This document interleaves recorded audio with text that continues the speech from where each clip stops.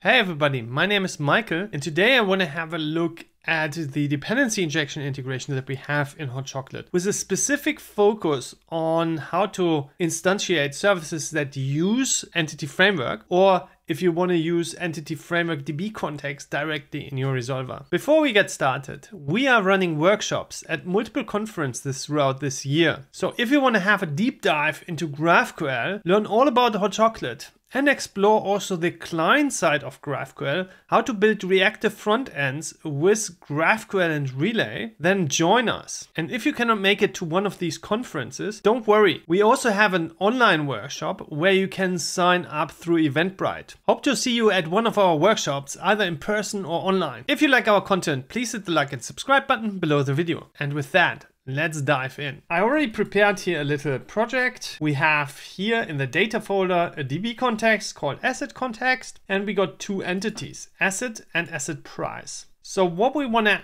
explore here is a bit of how we can use a DB context in our resolvers and what side effects or downsides each approach has. Okay, let's head over to the program CS and then set up the DB context. If I want to set up my DB context, I'm using the builder here.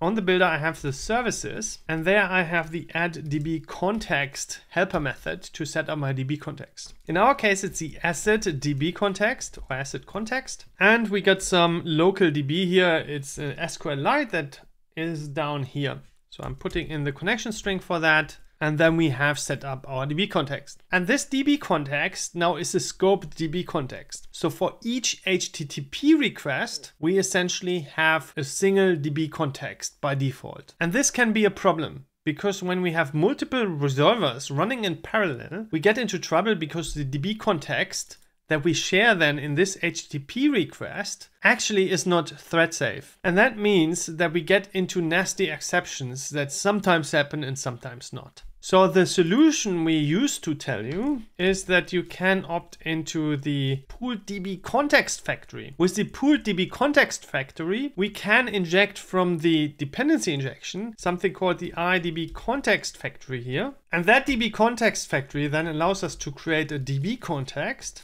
And we could then use this DB context to do database requests. And this would be safe because each instance or each piece of code that uses this context factory here would have its own DB context instance to work on. This means if we think about services that you would have to rewrite everything you have. And there was one big feedback of the community that most people cannot do that. So this brings us back to the scoped approach where we just say add DB context and then have a scoped instance. But there's one thing we can actually do better. If you can use pooled DB context, you can also have this scoped version, but you say add DB context pool. What this does is use the pooling without needing the factory. So we still have one single instance per HTTP request or per service scope, but this instance is retrieved from the pool. So we are reusing DB context, have a better memory footprint, but we have the same usage than we had before with the non-pooled version. So how can we use that in Hot Chocolate? Let's create a query type. So I'm creating here a new file called query. And this query is actually our query type. And then we add a simple resolver to it. And actually we can make that static with Hot Chocolate 13 here, since we don't have any instance variables, so we can leave that static. And if we look at this resolver, it's very simple. We get in an asset context here. That's our DB context. And then we query it for assets and order it by the tradable market cap. So this is good. We could use that. Let's wire up our GraphQL configuration. So we go back here and then we add another service here called add GraphQL server. Let me actually reformat that. And then we add here add types. So I'm frequently asked, where is this method get types? And it doesn't exist. So what is happening here is that this is a source generator, and you can see it generates us code and automatically registers here the query that we wrote down here, our query type. And how that works is actually that we have here in the properties a module info, and there is this assembly attribute, and we call this module types. So then our code generator will generate an add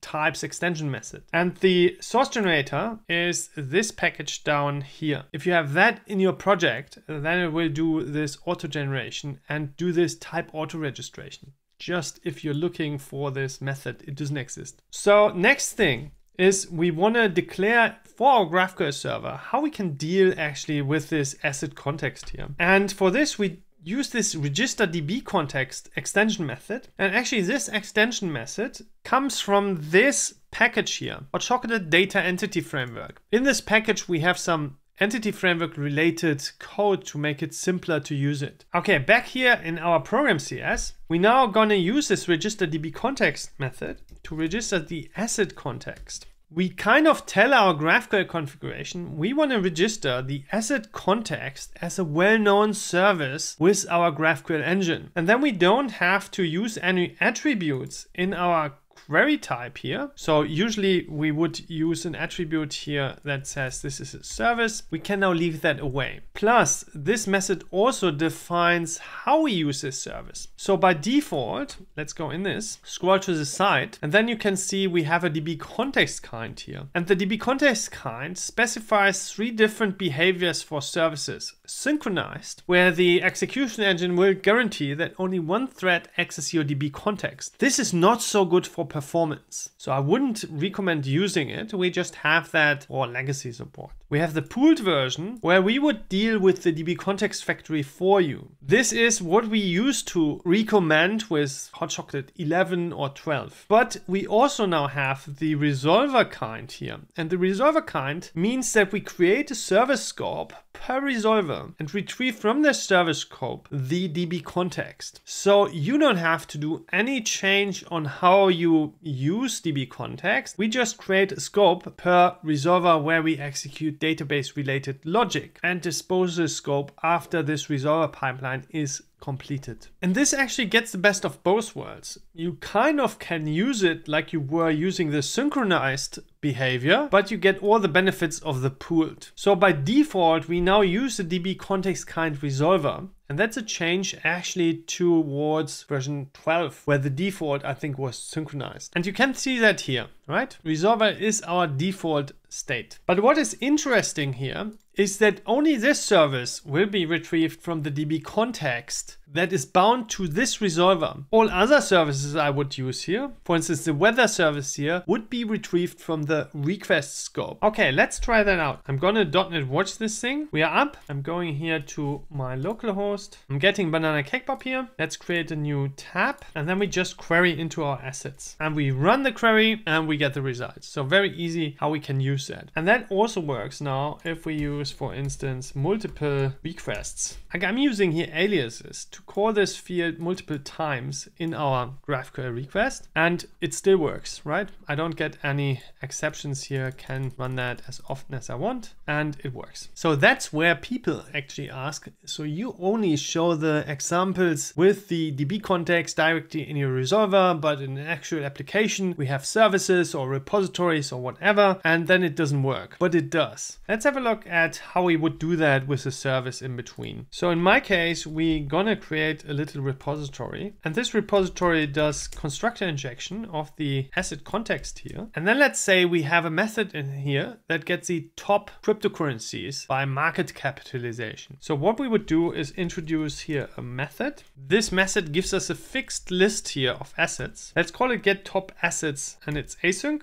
And we give it a number of how many top items we want to have. So it's a basic count, the cancellation token for good measure. Okay, that's our method, basically how we want to use it. And we would, missing a Y here, you know, real typo on tape. After fixing all these issues, we can use that now here. And this is our asset repository. And our resolver, let's give the parameter count in here. That's the count parameter we want to allow our users to use to tell us how many top items they want to have. Then we get rid of this guy here and say we are going to use the asset repository. Also need a cancellation token. So we wire that in our resolver. What the resolver does is the execution engine will give us the request abort cancellation token. Essentially the cancellation token that's on top of the HTTP context. So next we gotta change this here because that's now a task. And then our resolver actually looks good here. We just need to implement our asset repository now. Let's put that together. So this method we need to implement out. So I reformatted this whole thing so we can better read it. And then we are actually good to go. Let's move that out into its own file. And then let's go to our program CS, because that's where we're gonna change something. So now we want to wire up the repository here. So we can leave the DB context here, but we actually don't need it anymore because no resolver uses the asset DB context now directly. So we could get rid of it. But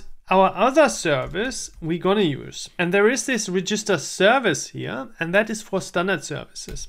And in this case, we are just passing on our asset repository into this register service method here. And then again, we have here a service kind. In case of services, we by default do not add behavior to it. So it's different to the DB context registration method, where we already pre-selected a good default for you. But in this case, we are just using the service from the HTTP context, so the request service, because with most services, this is the best you can do. But in this case, we are using the DB context as a dependency of our service. And thus we also inherit all the downsides that we have with the DB context, that we cannot execute with multiple threads on it, and so on and so forth. So we're going to use here the service kind resolver. And then we have the same behavior than we had with the register DB context just now for this service. So let's run that. And you can see it's already up because .NET Watch already restarted our service. So I'm going here, and if I refresh the schema, you can see there is something wrong because we now have to pass in the count here. And actually, let's do one more refactoring because that's not quite right. Our resolver should reflect our business model behind that. And so this is actually get top assets